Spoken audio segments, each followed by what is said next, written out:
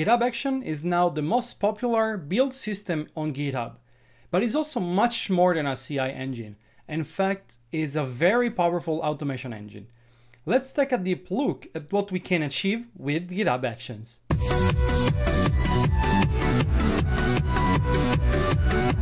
Hello everyone, and welcome back to CoderDave. As you can see behind me, I finally received my new backdrop.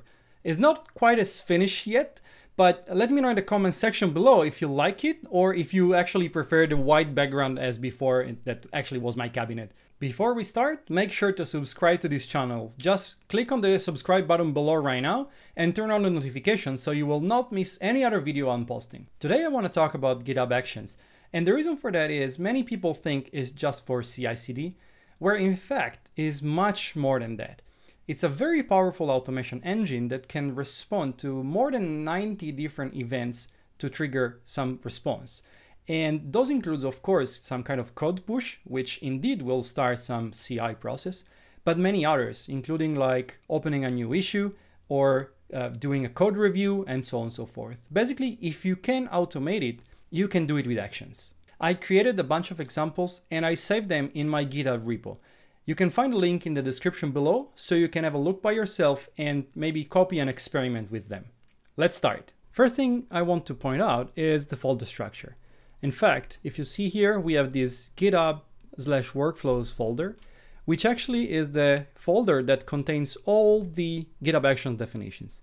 As soon as you create a YAML file in this folder, automatically that will be a GitHub action. Of course, you need to use the proper syntax. Let's jump into the first one.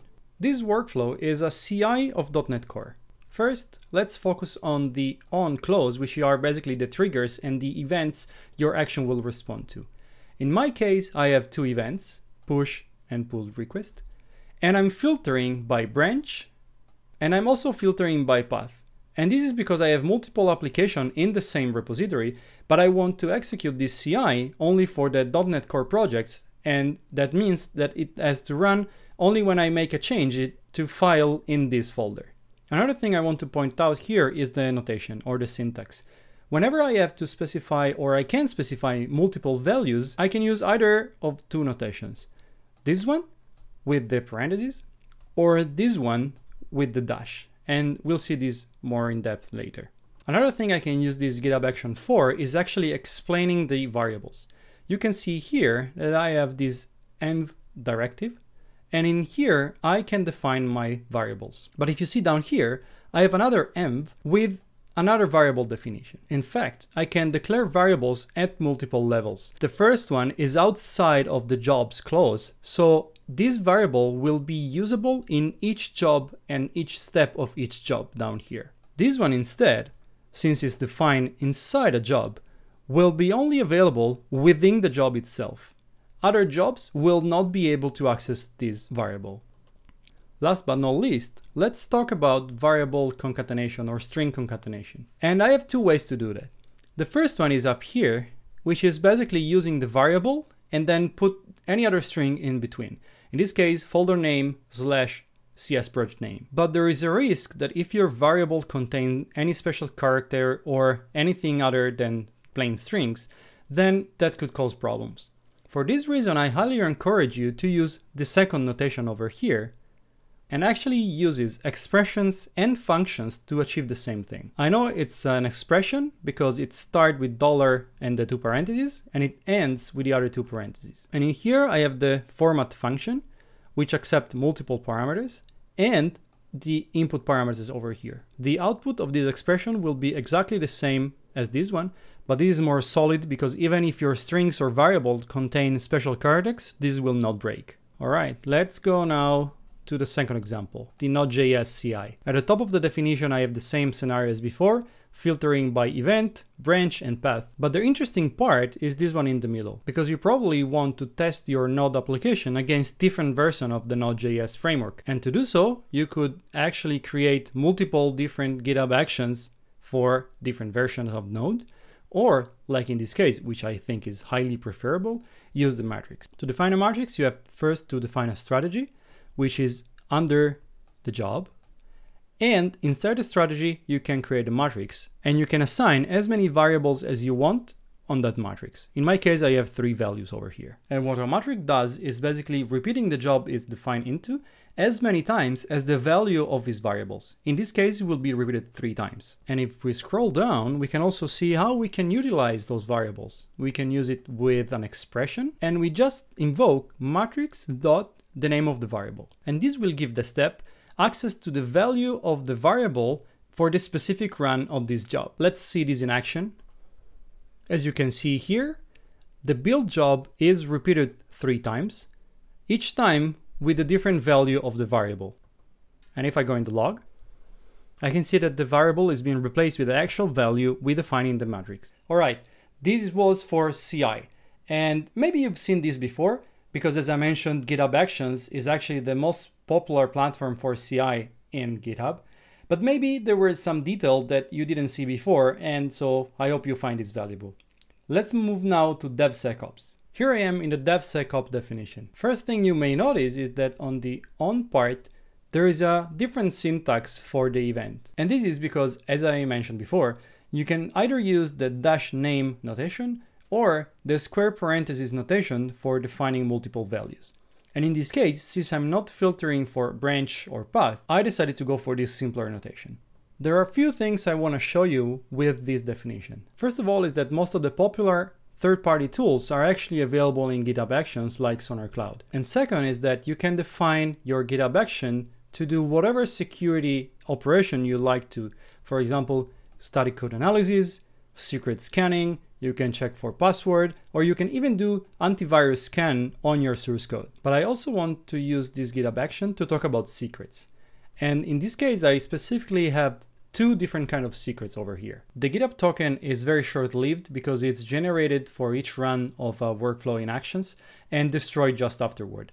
And what it does is allowing the action to have access to all the other GitHub's part, like issues, pull requests, repositories, and so on and so forth. The second secret over here instead, it's user-defined, which means that I can assign it a value, I can remove it if I want, and it will not change across different run of GitHub Actions. To use a secret in your GitHub Actions, you need to include that in an expression, as you can see here, and then you use the secret keyword dot the name of your secret. So how do you define a secret?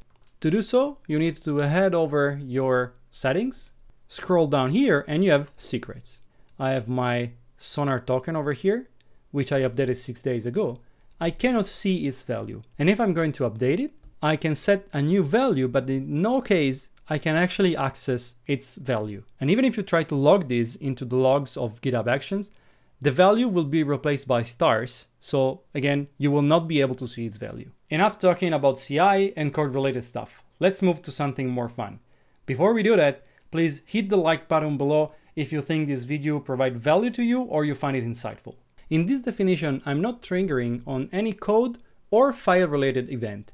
Instead, I'm using a schedule event, and this uses a cron syntax. So in this case, it will execute every 5 minutes. Now, I have 2 jobs, job 1 and job 2. In the previous example, we've seen how to utilize a matrix that is predefined, but here, what I want to do is generate a matrix from a dynamic set of values and then utilize that. I'm using the output variable of job 1, which in this case is this variable here called matrix. I call it matrix, but it can be anything else. And the value of this output variable actually comes from the set metrics step in its output variables. And this name is actually this one. So I'm using this variable over here to set a value of this variable over here. And then I will use this one as input of the other job. It's very powerful because it allows you to dynamically generate this value. In my case, it's just this JSON definition over here.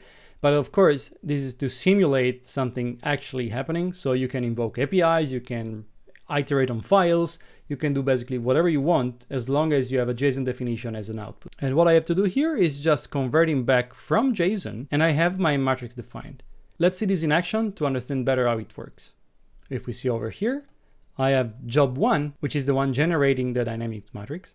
And since then generate a 2-value matrix, then I'll have 2 times job number 2 with each of the values. Let's dig deeper. If we go into job 1, we can see we have a 2-dimensional matrix over here with file name and file path as the two variables. And for each one, we have some values like file1 and file2, and some fake path and some other fake path. But the real scenario for this will be having these values generated automatically by APIs or any other way you want, and then use that as a matrix. So if we go back to our two jobs, we can see that they've been executed for file1 and file2 with the folder1 and folder2. I know that was probably not the easiest thing to follow, but you can check the link to the GitHub repositories in the video description below, so you can go and check the code by yourself, which is probably easier to understand. Next scenario is even cooler. Have you ever contributed to an open source project, and as soon as you open your first pull request or your first issue, you receive a greeting message or maybe some information that are automatically, generated by the platform? Have you ever wondered how that happens? Well, you're about to discover it. In this definition, we actually respond to any pull request or issue event, and we use the first interaction action, which is actually an official GitHub action. And the way we know it is because it starts with action. This is a very simple action that allows you to generate some message whenever a user opens his first issue or pull request. And as you can see down here, it accepts either plain text or full markdown. Let's see how it works. This is the first issue I've opened on this repo. And as you can see, automatically the GitHub action bot created this message for me, which is the same one I put in the definition. And this happened only a few seconds after I've actually sent my issue. If we go to the pull request instead, this is the first pull request I've opened on this repo. And once again, for that reason, I have over here the automatic generation of the message. And you can see that apart from this evident typo in the code, all the rest is properly formatted at Markdown, including the links over here. This workflow, despite being quite simple, is actually pretty important. Imagine if you have a big open source project with thousands of collaborators and contributors, and a new contributor come in and open an issue or a pull request.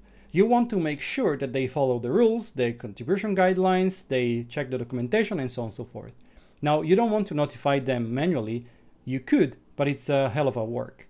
So with this way, instead, you can automatically notify them under their issue or PR and make sure that everything is in order. Before we close, there's one more example I want to show you. Last example of today is still on issues, but it's a different one. First thing you can notice here is that we are not only filtering by event or macro event, in this case, anything related to issues, but with this type keyword, we can actually filter on different events on issues. Let's dig into the action itself. You can synchronize automatically the status of your issues in GitHub with work items in Azure boards. It comes from Dan Helm, who actually works in Azure DevOps, and it requires few variables. First of all, it requires you to have the personal access token for Azure DevOps and a path for GitHub as well. And then of course you have to define what organization, project, and area you want your issues to be synchronized with Azure DevOps.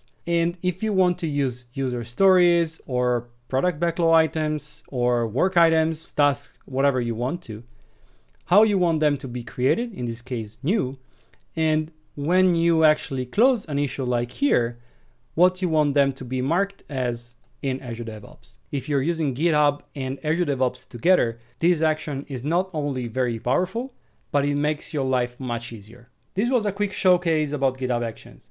But as I said before, you are by no means limited to what I've shown you, because there are more than 90 different events you can respond to. And there are a ton of GitHub Actions already created that you can use in your workflows. Once again, check the repo link in the video description so you can see the YAML definition of the GitHub action I've shown by yourself. Alright, I think that's it for today. Hit the like button if you think this video provided value to you or you find it insightful. I really hope you enjoyed this video, and if you did, consider subscribing. See you soon at CoderDave.